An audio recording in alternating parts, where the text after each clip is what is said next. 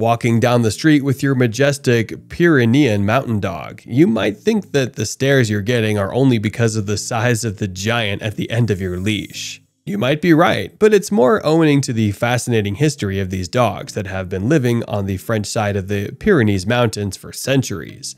Believe me, there are many things that you might not know about your dog. For example, some of you might not know that back in France, the common nickname for this giant is Patou, a reference to its role as a livestock guardian dog. So, in this video, we'll be telling you 5 startling facts about your Great Pyrenees. Number 5. Ancient breed. Watching your Patou messing around in the yard with the kids, it might surprise you to learn that this is a very ancient breed. Regarded as a traditional breed, it's even considered to be descended from the same source as the Pyrenean Mastiff, another large livestock guardian dog that lives on the Spanish side of the Pyrenees. Their ancestor is believed to be white livestock guardian dogs. It's believed to have turned up in the Pyrenean Mountains along with its owners, who were most likely shepherds around 3000 BC. In fact, they can be traced to their ancestors who were mountain dogs that lived in Asia Minor more than 11,000 years ago. It's amazing that such a breed has been around for so long. Before we continue, make sure to check the links in the description. We found the best deals for online dog training, dog supplies, pet insurance, and more. What are you waiting for? Number 4. Bred to be guard dogs. From our early entry, it's fair to say that it spent many, if not all of those years being a livestock guardian dog, protecting sheep from wolves and bears that lurked around the Pyrenees Mountains.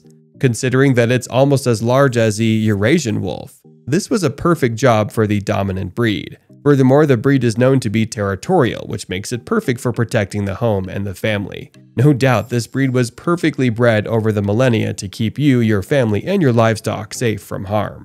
Number 3. Royalty. Although you might think that the Great Pyrenees must have spent those years living a rustic life with peasants and shepherds on the mountainsides, this stopped being the case when it gained popularity among the French royalty and nobility during the Renaissance period.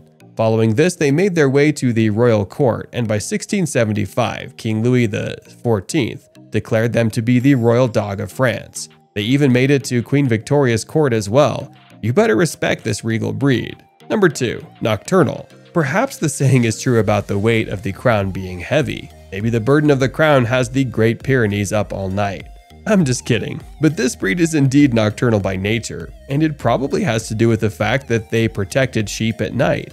This makes them more suited as guard dogs even today than many other breeds out there. Number 1. Great house pets. Finally, despite living a nocturnal life taking down wolves and bears for years, the Great Pyrenees is an excellent house pet, known to be very tolerant and gentle with children alongside very loyal and devoted to their owners. Wary of strangers as well, few might actually fully understand how great it is to own a Patou. Maybe now, as you watch the kids mess with the fur of this gentle giant, you might truly appreciate what a wonderful creature you have in the Great Pyrenees.